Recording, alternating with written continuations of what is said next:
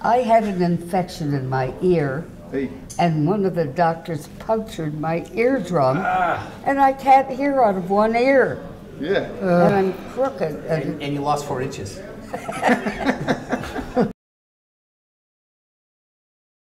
Well, you know, the first time I did Granny, I think was 1957, and I wasn't old enough to do Granny. No. But it was fun. I did it for Frizz Freely. And it was Tugboat Granny, I think, was the first one. The song was recorded by Mel, and he did both Sylvester and Tweety. And for when we were conceiving what it was going to look like, there was only one lyric that related to Granny, which is Tweety saying, you know, you're going to bring the broom down upon Sylvester's back, and that we sort of hinged on in regards to putting her character in the short. So her character is in the short. She doesn't participate in the singing, but we thread her throughout. And at that moment, she's sleeping kind of during the song, and at the point when Tweety says that lyric, sings that lyric, she wakes up, sees Sylvester, grabs the broom, and starts hitting him with the broom, which syncs up to the lyrics in the song. And at this point, June was already playing Granny on the Looney Tunes show, our series for the Looney Tunes. And Matt was asking, it's like, oh, should we bring it? It's like, we were saying June's working for us now. She comes in every couple of weeks and still is doing Granny. So it was great to have June back to do Granny, but the fact is she's never left doing Granny. No, and I'm old enough to be Granny now, and it's still fun doing it. I like it. So did you always figure you would work forever? Did you think this was, did you ever think about retiring, or you just Well, love it? people ask when I'm going to retire, and I say, no, it's when they retire me. That's when I'll retire. No, it's fun working. It's just every time you go out, it's another a fresh experience, or is it just easy now, or? Well, it is a fresh experience in this year, but still in all, I'm from the classic times, and I'm still doing classic voices, so. And It's the same. Yeah. Did you know you had this skill at the variety of voices that you do? Obviously, Granny's been around for a long time, but you do a lot of voices. Did I know it? Yeah. When I was 6 years old, I told my mother and father I wanted to be an actor. And they said, oh, come on, what do you know at 6? So they gave me dancing lessons at first. And fortunately, I caught pneumonia, so I couldn't dance anymore. So my mother was a marvelous pianist and a singer, and she said, oh, she's got to take piano lessons. Well, I broke my finger playing baseball with my brother. So fortunately, I couldn't play the piano.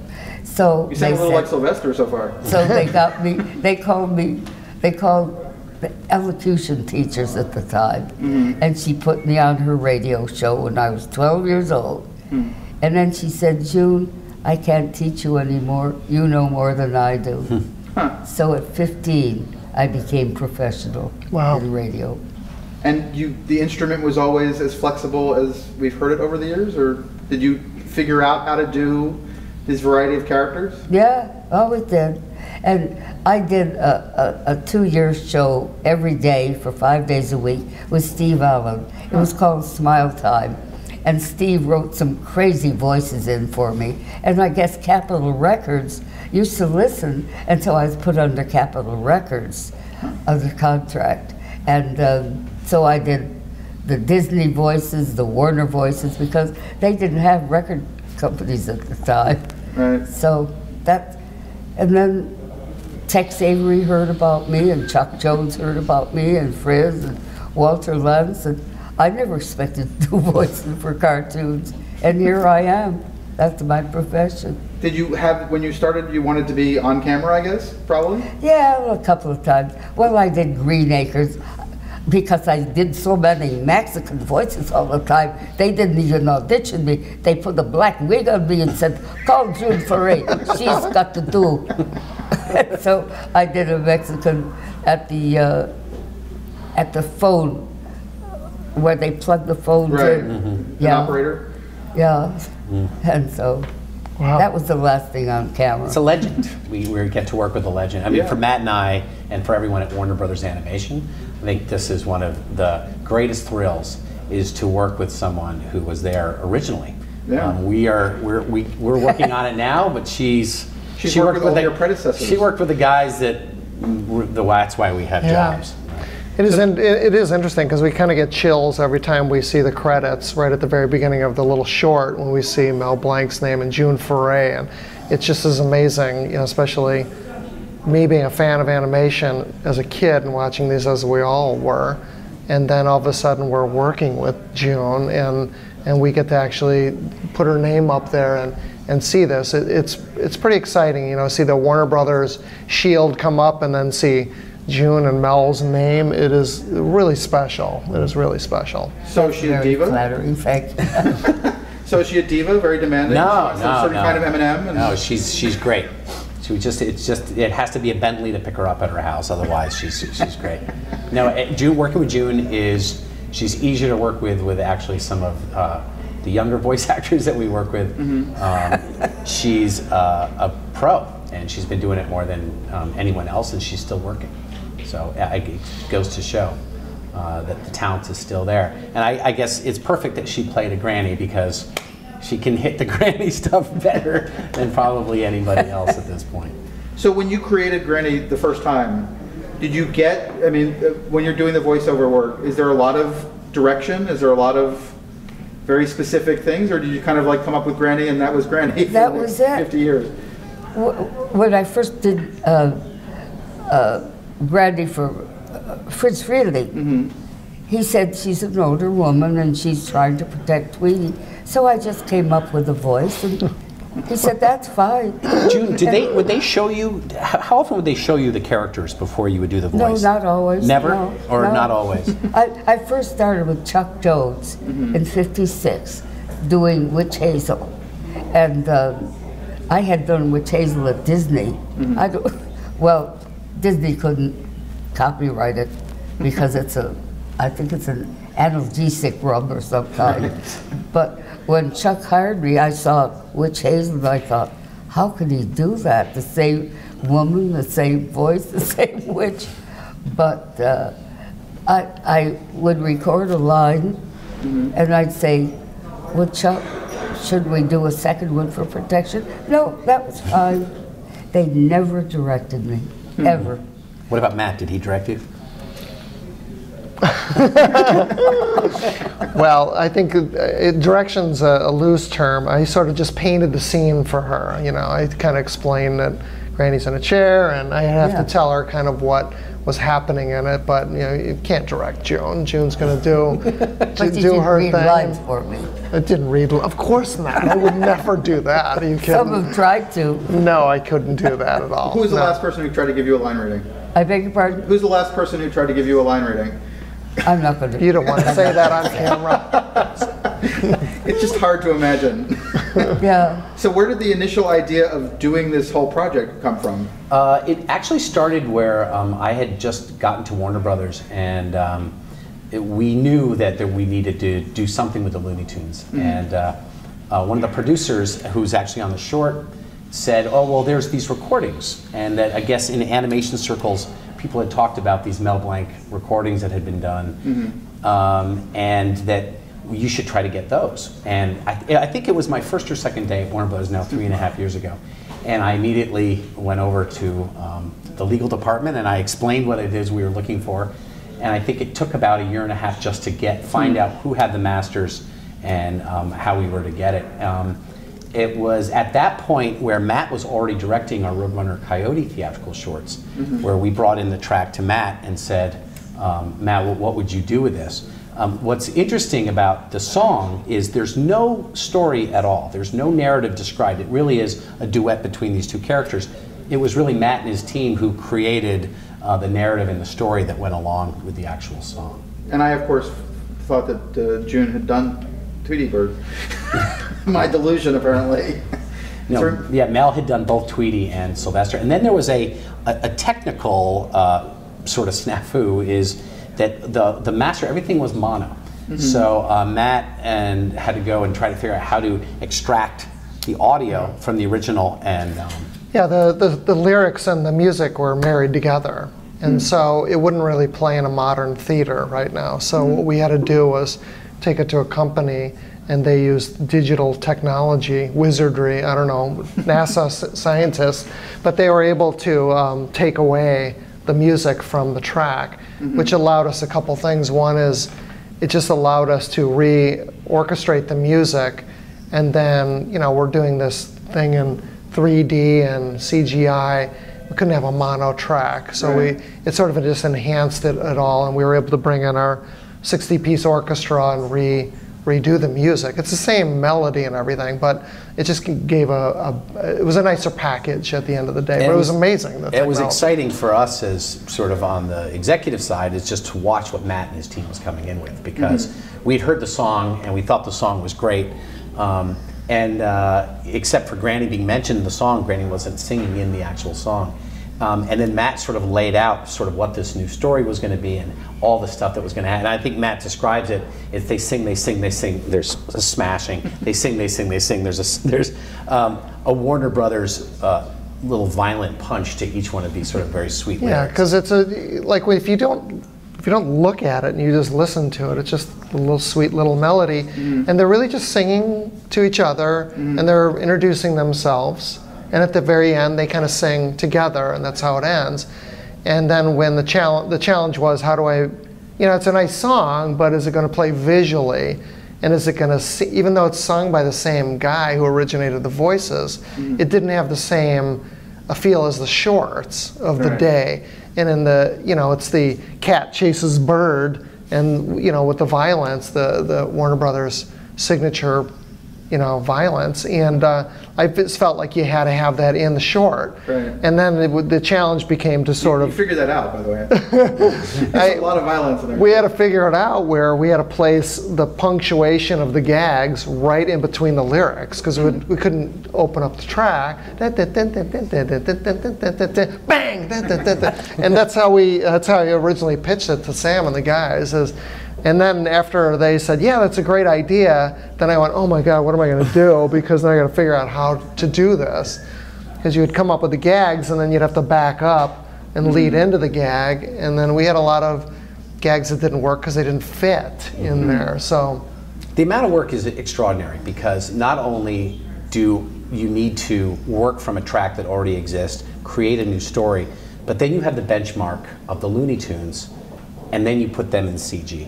So the amount of work that Matt and his group had to put this together is extraordinary, because we all love the Looney Tunes. We all, they're probably the most endearing characters ever created, and for you to go in and mess with them is difficult. And I think it's just a fantastic job.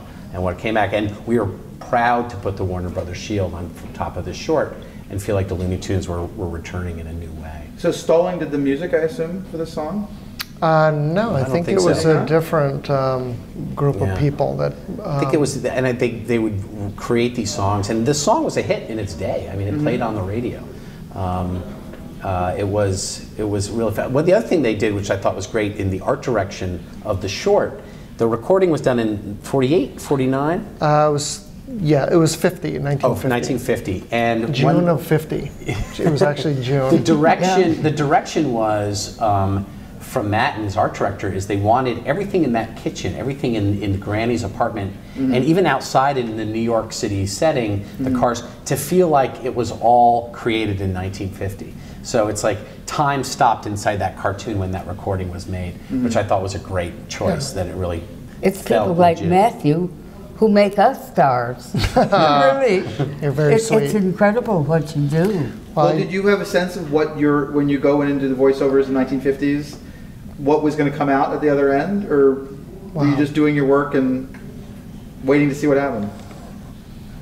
I had no idea. I just knew that I was going to work for the rest of my life. and that I could do anything that they asked me to do. Because I'm not Hidden Splinter, I'm Rocky and Natasha, I'm Jokey Smurf, I'm all these with different voices. But I knew I could do it. That's why I told my mother and father that I wanted to be an actor, because I could mimic everybody.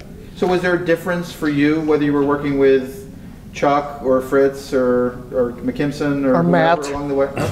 Or Matt. O'Callahan.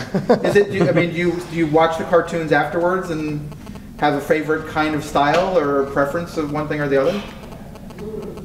No, of course I'm from the classical age, which I love. Things are a little bit different now, but the voices, you know, they're the same.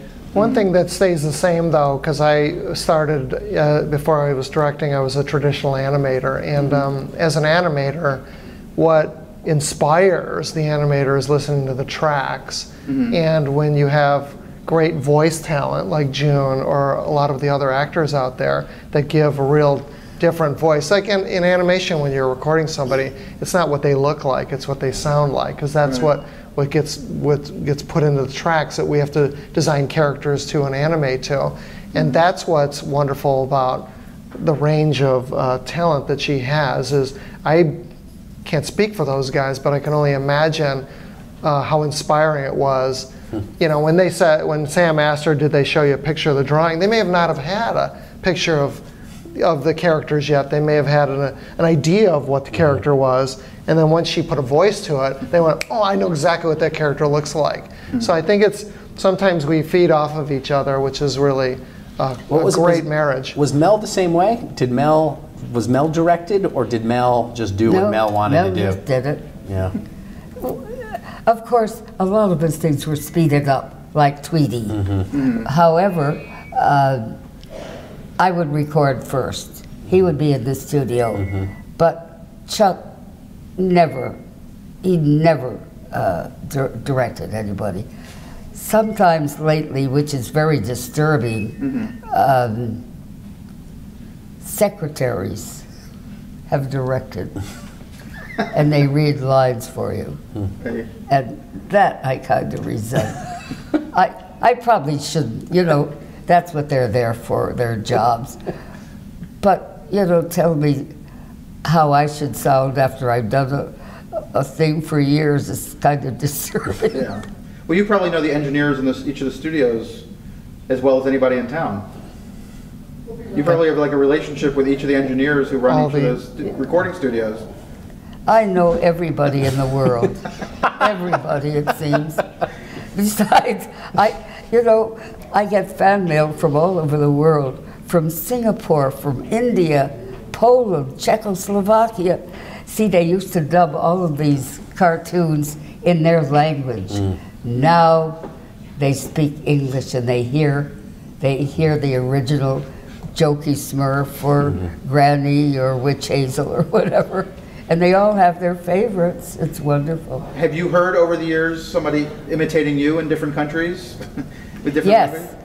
Once I went to, one of the times I went to Italy, I knew somebody at Rai Television, and they were showing the Smurfs. And I thought, oh my goodness,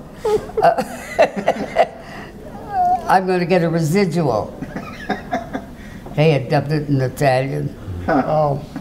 But that's what they did. But now it's different, and it's very exciting. So was there a moment of inspiration when you said, okay, we need to bring Granny into this, let's get June?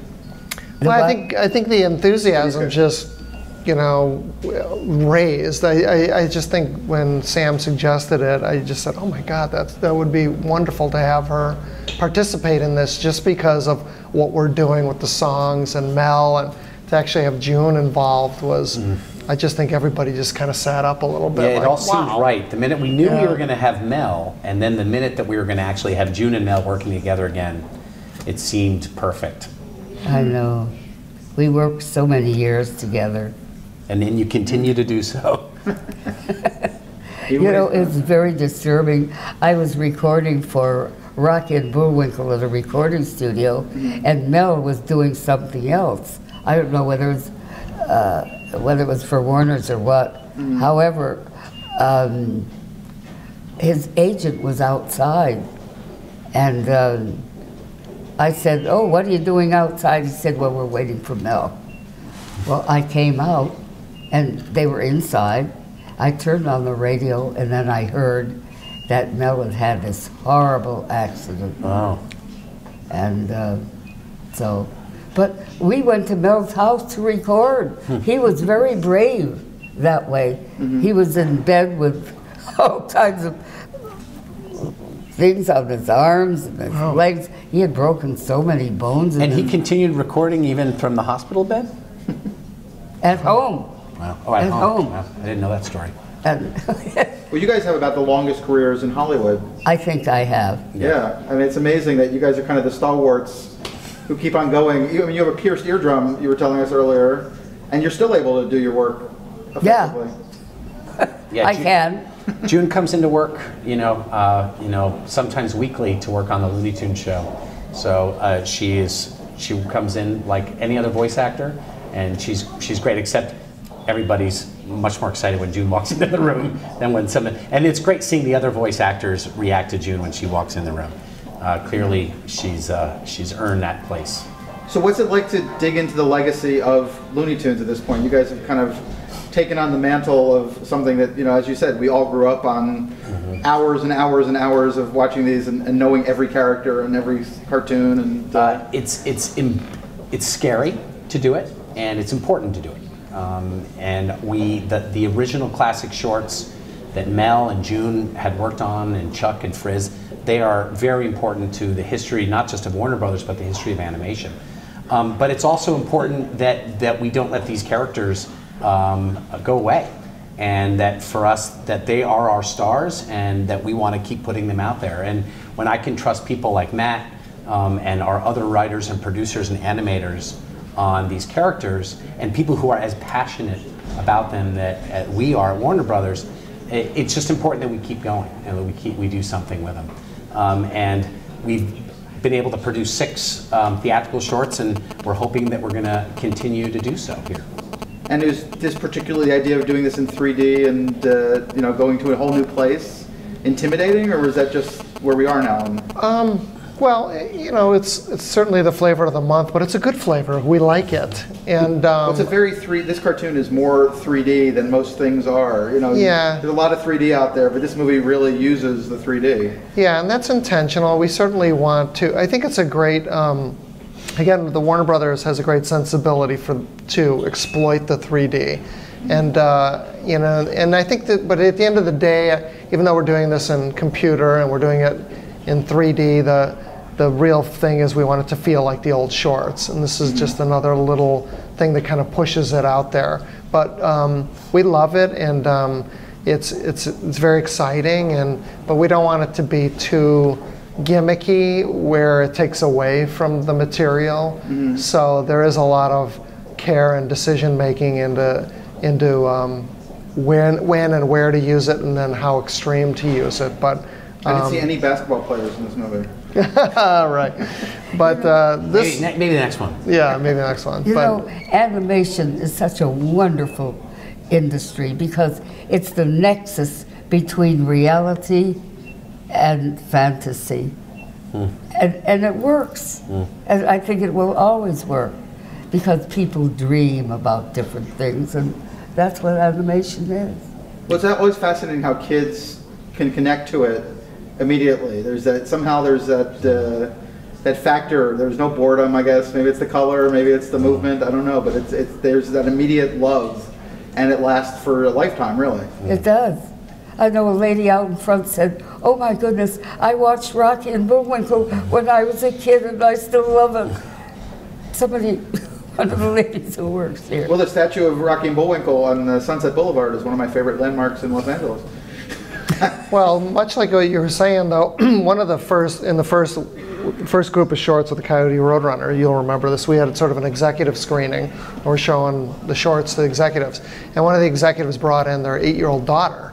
And we were sitting around waiting for a couple other people that were late, of course. And then I was killing time, and I'm like, so, do you like the Coyote Roadrunner? When this 8-year-old girl walked in the room, and again, this was going to be a lot of suits in the room, and when this 8-year-old girl walked in the room, his face, he went pale, because that's really where the rubber hits the road. Because I was thinking, are you going to make kids laugh? Or is it going to be fun for kids? I was thinking if she screams, if she cries, or if she goes, "Poor Coyote," I'm thinking, what are they going to think? Or worse, she does nothing at all. Right. Like, I take any reaction. And it was music to our ears. We sat in this dark room and we played the Roadrunner Coyote, and this girl's laughter. It went through the room like music. Yeah. And it was, and then the executive, as we walked out, the executive was like, "No, you did a good job." It was like we paid her off. It was like she was the loudest laugh and the most consistent laugh throughout, and I think it was just infectious. I think everybody started laughing. And here she had never seen him before.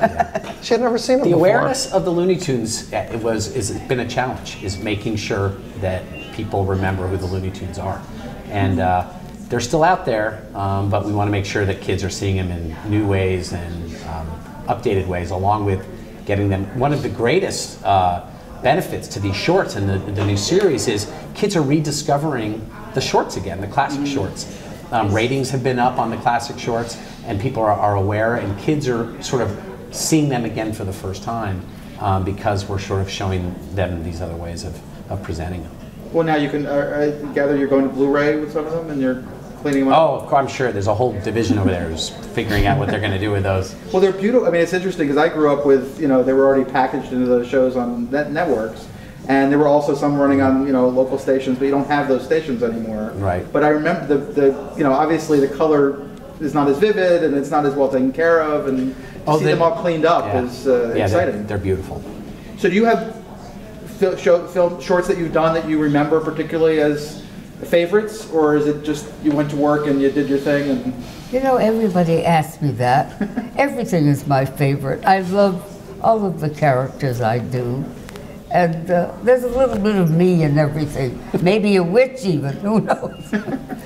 When you were doing the Jay Ward stuff, for instance, did you think of it as high satire, as it's kind of been known, or were you just kind of going straight with it? We knew it was satire, but Rocky was like a human being, and so was Bullwinkle. Mm-hmm. And they were the only animals who were really people who were with people all the time and discussing things with people.